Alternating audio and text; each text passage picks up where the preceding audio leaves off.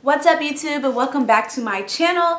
If you are new here, my name is Jasmine, DKA Curly Me Crazy, and welcome. Thank you for stopping by. If you are a returning viewer, what's up, y'all? Welcome back to my channel. Thanks for always coming.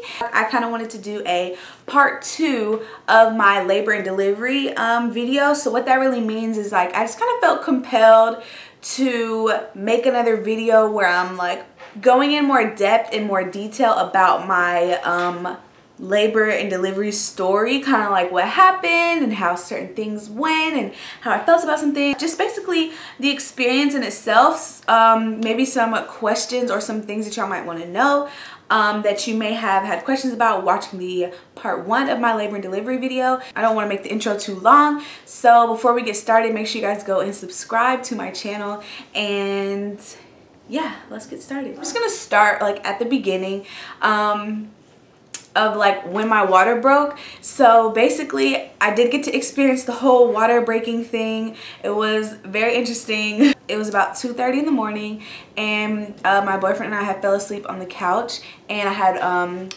what woke me up was that I was like, basically it felt like I was accidentally peed in my sleep. So, but it wasn't a lot. I was able to get up and I was able to go to the bathroom. And so when I went to the bathroom, I went pee like regular, and but when I came back, I had bent over to like, I think I was really uploading. I was trying to upload a video, and I had bent over to type on the computer, and more came out. Now it was like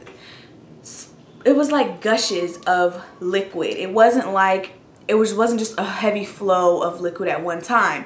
And so, which was really interesting, which is why I had so many questions on what is this, like what is going on, like I don't know, because this is not what I assumed my water breaking would be like.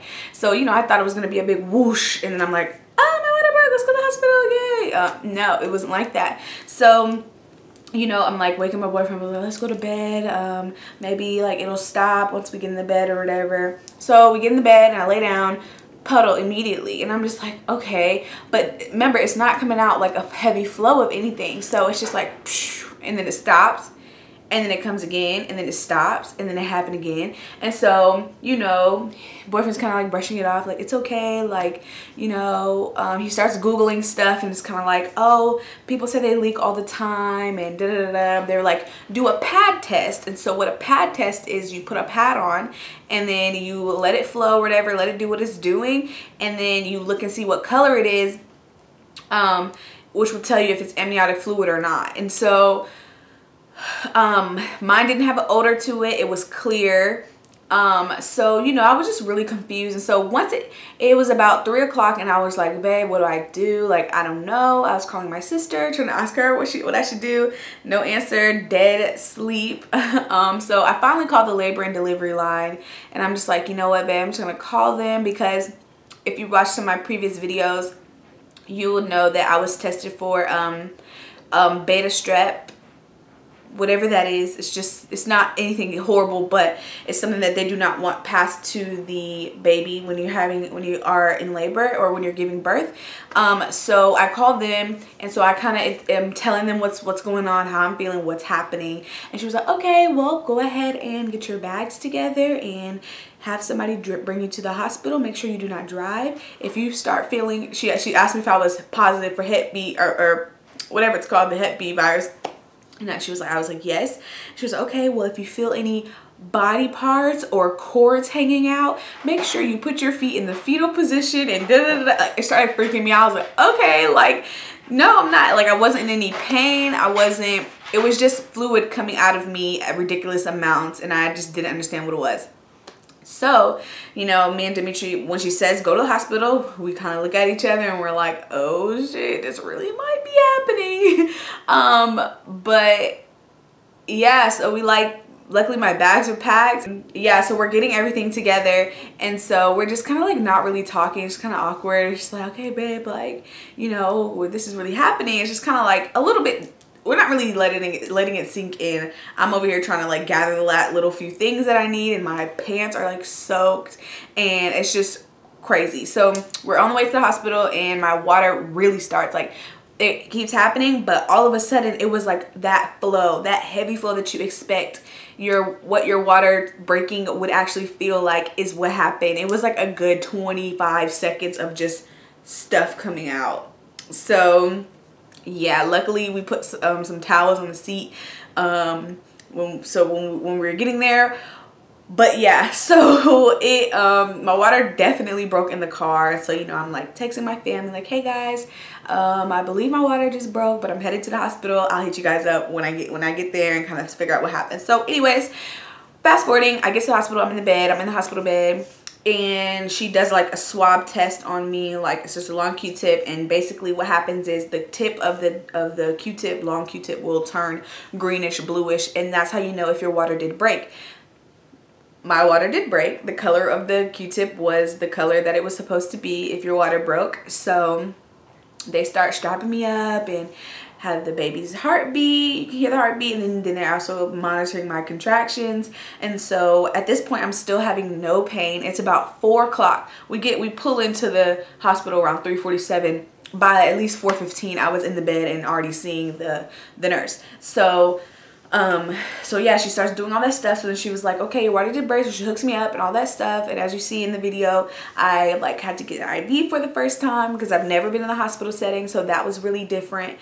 But I just feel like most of it was like a lot of my nerves. It was just very like kind of like, this really hasn't hit me yet. Like, it's really happening right now, and this baby is coming. I'm not gonna hop out this hospital bed and go home and tell my family that it was a false alarm. Like, this is happening. So yeah, so I start filling out paperwork and stuff, and she hooks me up to the IV. And so initially it was a very slow start because my water had broken, I had no contractions. I technically was not in labor yet, and they were gonna have to basically induce me. But I was supposed to see the midwife, but the midwife had never showed up, which was weird.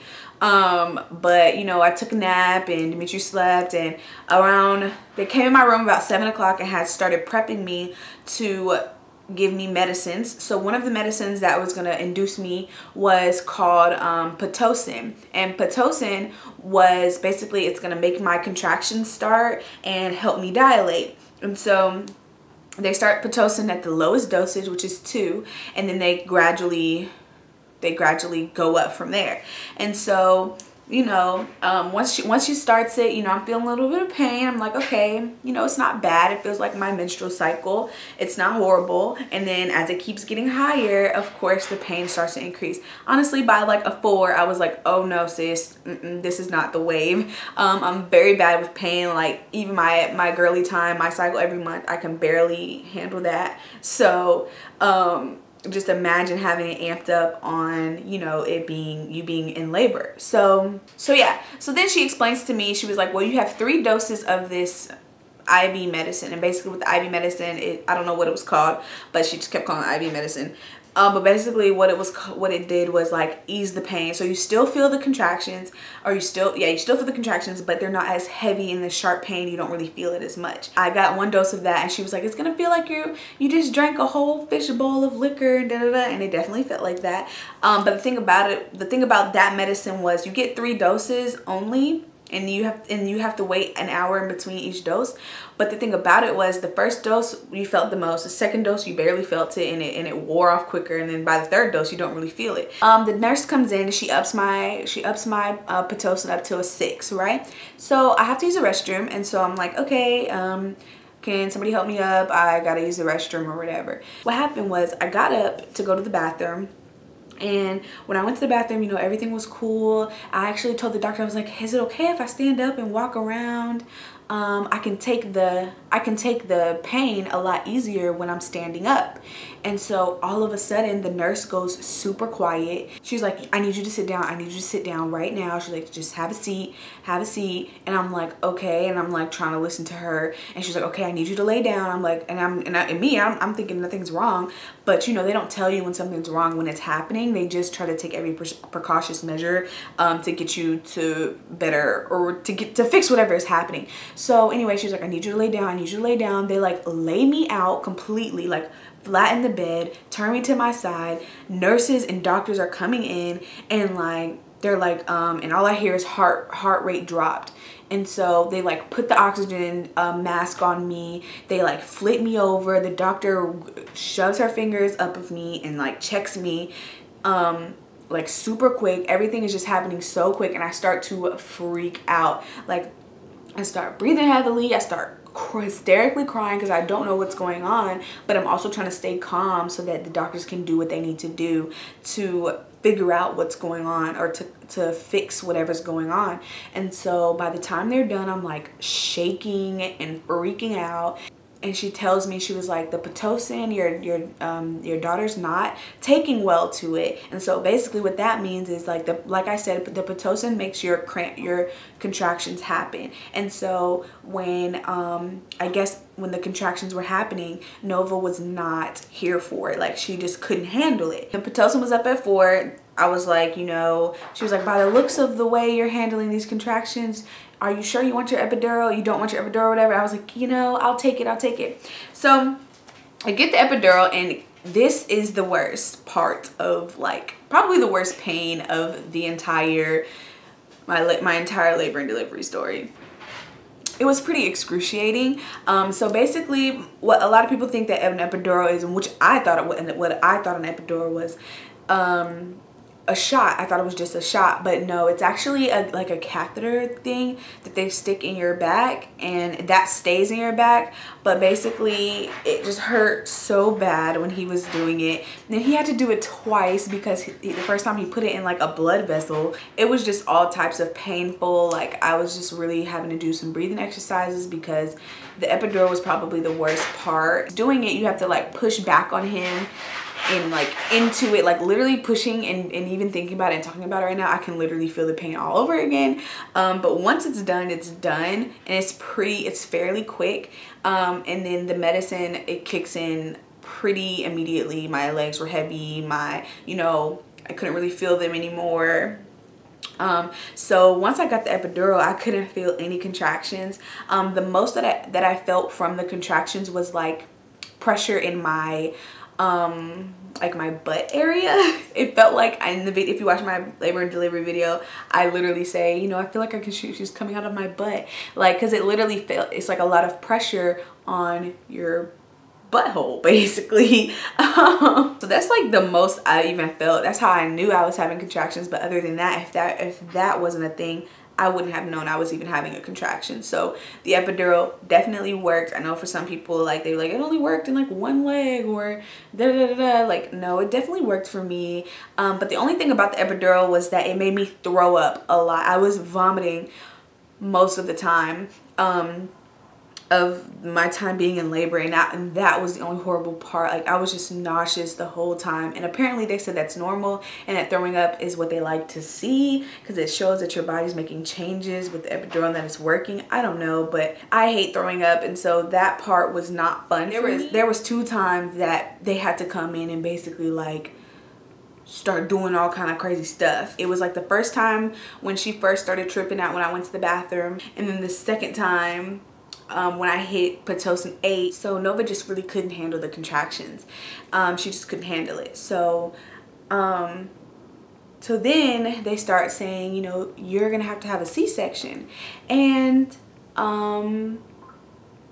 if you know me, you know how bad I did not want to have a C-section. So it gets like really emotional because, you know, if you watch my labor and delivery video, I did end up having to have a C-section, and talking about it still is very emotional.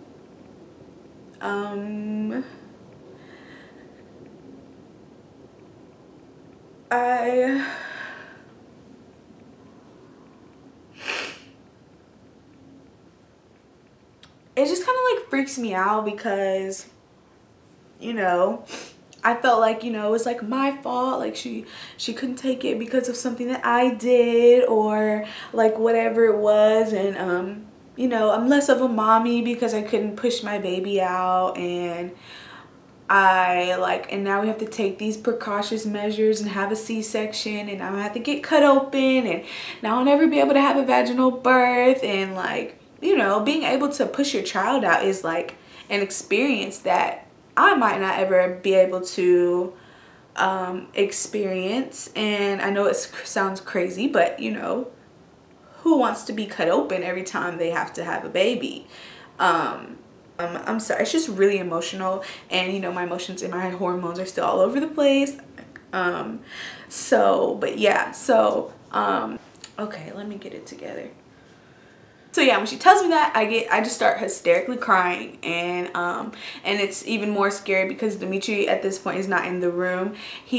Because before all of this happened, before Nova started like tripping out, the nurse checked me and she was like, "You're only 2 centimeters dilated. You know, you'll probably be here for a while, for another 24 hours and all this stuff." And so like he went to go and run a quick errand, and I was like, "Yeah, babe, just go, like we'll be here, like nothing's gonna happen, like it is what it is." And so even that was like scary. Like that's another thing, like while I was crying, like Dimitri is not here right now, like I want him to hold my hand. Yes, my mom is here. Yes, you know, I have people who like in the room right now that can comfort me, but he's who I want right now in this room. Especially when she told me that I was gonna have a C-section, because if anybody knew how bad I did not want to have a C-section, it was him. So the prepping for C-section, I know a lot of the stuff that I did not record because I couldn't record, and a lot of things that just happened so quick. And so once they came in and they prepped me, basically giving me certain medicines and things like that. They had numbed up my whole body. So like literally from my neck down, I could not feel anything. I could move my arms. They were the least numb, but everything else I could not feel a thing, like literally. And so whatever they had given me to numb me up even more was making me vomit even more. And mind you, I had already been vomiting before. And so they were basically they had to put these things around my legs that basically it was like a massager, and so which helped my legs not like have blood clots and things like that. What else did they do? They gave me like some type of like liquid medicine to where I wouldn't have gastric reflexes when I was finished with the C-section. And what else? They had me on with this knit cap on my head, and I had to make sure I took all my jewelry off because I definitely had earrings in and stuff like that. But for the most part, I threw my way up all the way down to the OR. And just crying, just like so hysterical, because I just was just like, this has to happen. Like there's nothing I can do. I am no longer in control of this situation. And I guess like the only thing that makes me content with the situation is the fact that it was the healthiest decision for Nova and I. We are safe and healthy right now, so, and that's the only thing I can ask for, and that's the only thing I can be happy about. But you know, because even after all those hours, 18 hours in labor, I was only 3 centimeters dilated, or 3.5 centimeters dilated. So my labor process was not picking up the way it was supposed to. And so it was either have a C-section and where I can be awake and Dimitri can be there, or wait until we have to do an emergency C-section and I have to go to sleep and Dimitri cannot be in the room because it's an emergency section, and I guess it's different.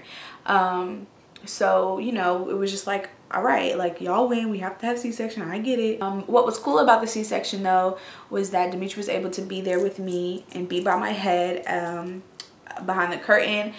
C-section was not as easy breeze as you think. Yeah, you're numbed up and you don't have to push, you don't have to do nothing, but I was so numbed up that I couldn't I literally couldn't swallow. Like it felt like I couldn't even breathe. This is literally how I was breathing during the whole C-section. The whole time I could just hear Dimitri like encouraging me, like, it's okay, they're almost done, you're doing so good. Pain wise, I did not feel anything, of course, but I felt pressure. That pressure was pain in itself. It was, I'm talking like, it was weird kind of pressure, like weird kind of pressure. And like right when they brought her out, it was like a deep push, and then it was pop, baby's here, and then she could hear her crying, and it was really emotional. They put down the curtain and let you see her through the clear curtain, and And like, you know, me and Dimitri are just having a moment, really emotional. They go clean her up and I'm like, what's going on? Does she have 10 fingers, 10 toes? Like asking all these questions. Meanwhile, I can't freaking breathe and my mouth is full of spit and the nurse has to keep giving me napkins so I can spit it out because I literally couldn't breathe. I mean, I couldn't swallow. Yeah, so once she was all cleaned up, they wrapped her up and brought her to us. And mind you, he's like right here next to my head, sitting down. And so they bring her to us. He's holding her, puts her next to me, and it's just like a cry fest because, you know, I'm emotional. And so I'm just bawling because, you know, it's my baby and she's finally here and finally get to see her. She came out looking just like her father. So it was emotional. And so but Dimitri had to end up leaving and going to the recovery floor with Nova.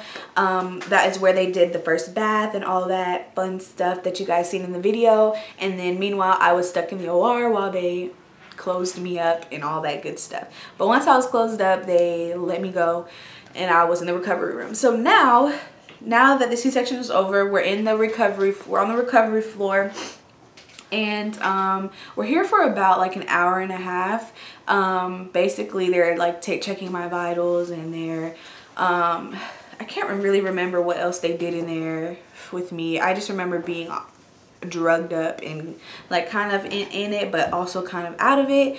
But you know, Dimitri learned how to swaddle the baby in this room, and you know, we just basically got to really see our baby. Oh, I latched for the first time in this room as well in recovery, so that was interesting, and Nova latched perfectly fine.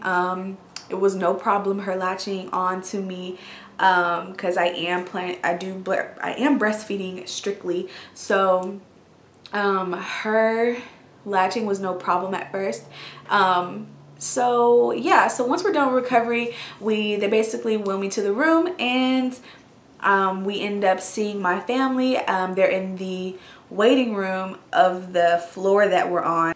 And so yeah, from there it's just like, okay, we have this baby, like here you go. Like basically, you know, motherhood, parenthood starts right now. So it was really cool. It was good to have my family there and stuff like that. So you know that when you have a C-section, it is more time in the hospital. I think I was there for 4 days. There are certain things that they check for women who have C-sections, which is like your bowel movements, whether or not you're passing gas, and how well your incision is healing. So I couldn't eat for the first 12 hours after my surgery. So that was kind of sucky, but it was cool because by the morning time I was able to have breakfast. I couldn't shower for 24 hours. So basically what recovery was like was not too bad. Nurses were just like checking my incision, constantly making sure it was good, checking my body. They were doing leg tests and my feet, testing my feet to make sure I was not swollen or there were no pains in certain spots, to make sure there was no clotting and things like that. Those massagers I mentioned earlier were still there until the 24-hour mark. I still had the epidural in my back, which was hooked up to this little remote thing that I could continue to give myself doses of drugs if I needed it, if the pain was bad. And I was also still had the IV hooked up to me, which was giving me the penicillin, I believe. It definitely wasn't Pitocin anymore, but I believe it was the penicillin, if I'm not mistaken. But I do know that before we could wean me off any of the drugs, I had to wait till that IV bag was completely out, and then that really didn't happen until the 24-hour mark, or like the next day. I just know by the next morning / afternoon I was good to go when it came to being able to take the epidural out my back and take the thing. Oh, one thing I did not mention was I ended up having to have a catheter put in me, so where I could not use the bathroom by my own, I had the tube up me to help me go to the bathroom, because I could no longer get up anymore because of what happened to Nova when I did get up the first time. So by the 24-hour mark again, I had this taken out a little before the 24-hour mark. I had that taken out along with my IV, along with the epidural. They were able to wean me off. By the next morning, I was by the next morning after the C-section, by around like 10 o'clock, my nurse came in and started like having me move around. I had got up. You know, I wasn't doing too much movement, but I had to go use the restroom and make sure, like, you know, I had pads on because you are bleeding heavily at first. And so so she just kind of helped me maneuver and showed me where things were as far as being able to use the bathroom on my own. When they took the catheter out though, one thing that had to be done was she had to monitor my urine 3 times in a row to make sure I was urinating enough and making sure I was getting everything out. And so, but luckily every time was good. And so I was able to be taken off the drugs and things like that they initially had me hooked up to. So all those things played a factor in whether or not I could be weaned off of the drugs or not. And so but once everything cleared off and I was weaned off, that was when they started to give me the pills, which was the Percocets and the ibuprofen and the other stuff that I was taking. I was taking Percocets like every 4 hours or as needed, but it was pretty much every 4 hours. And which wasn't bad. Like the Percocets just made me really sleepy, but the first night after labor, after giving birth, I was just exhausted. Like I was so tired, and it was just an exhausting day, along with Nova being up in the night already the first night. So it was just like, it was just an interesting, it just was all new.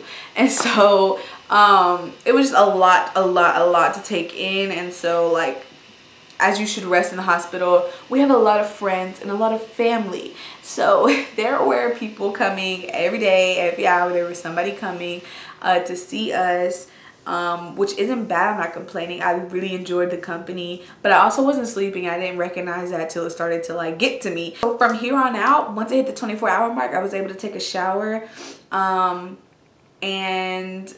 and I was able to eat whatever I wanted to, because my bowel movements and things like that were normal. I was able to get things out. And so I feel like my healing process has been and is healed very well. I cannot really complain about that. I mean, yes, it's gonna have its normal pains. And so now that I'm out the hospital, I am moving a lot better than most people who are postpartum from a C-section. I mean, I haven't had to be like resting.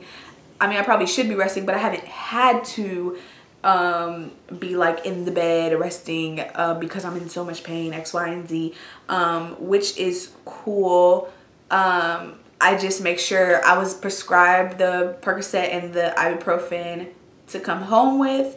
And not the dosage that they give at the hospital, but the lower dosage, but it still works. Other than that, like recovery and things like that have been good. We have made a return home, and you know, we're all adjusting very well to Nova being here.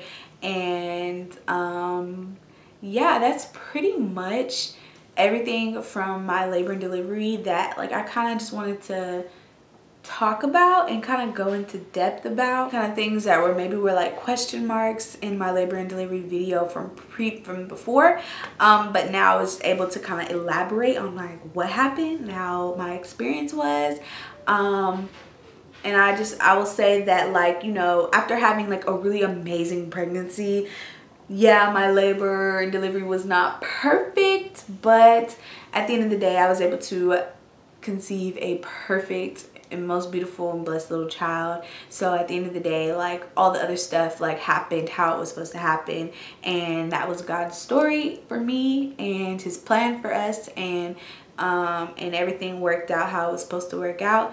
And yeah, if there's anything that I kind of like didn't touch on or that you guys wanted me to answer questions about, let me know in the comments and I will answer them for you guys. Thank you guys for watching and sticking it out. If you're still here to the very end of this video, I appreciate you for sure. And make sure you guys like, subscribe, and share my video to everyone and anyone, any mommies out there, any mom people seeking or interested that are just like weirdos and like to watch people's labor and delivery videos, because that's how I was before I even got pregnant. So don't feel like you're weird. But yeah, thank you guys for watching, and I will see y'all in my next video.